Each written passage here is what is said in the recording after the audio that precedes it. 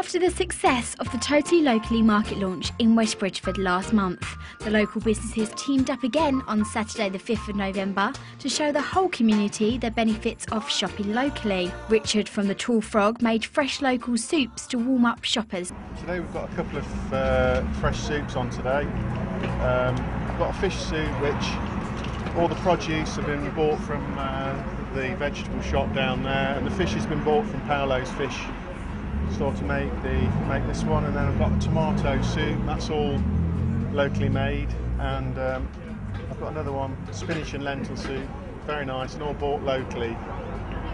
Well, one thing, it supports the local community and everything like that. It helps those guys up. Plus, it's just 2 shops down as well, which is even better.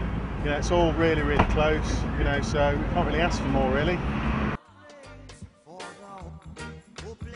There were lots of stalls at the market, including Harrington's Fudge, a new business to recently join Totally Locally West Bridgford.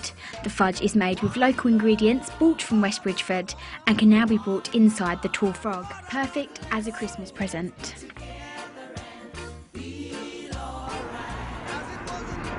It's been really good, yeah, it's been really busy. We've sold 44 and it's blown me away really. We're going to have to go running forth and back to get some more. It's been great. We have mango and pineapple and banana and strawberry. It's all locally sourced fruit and veg, so it's just great that we're here doing this today.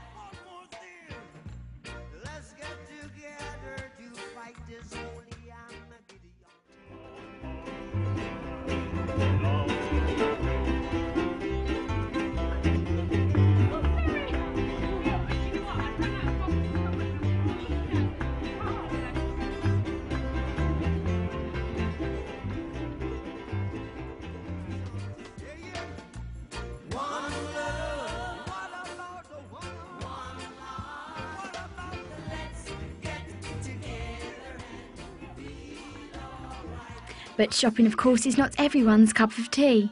Therefore, to make the whole event go with a swing, musicians Dapper Dan and the Chili Dogs were playing outside Taste Cafe throughout the day to entertain the shoppers.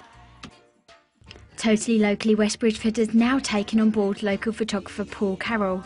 He explains the importance of investing into the community through local businesses.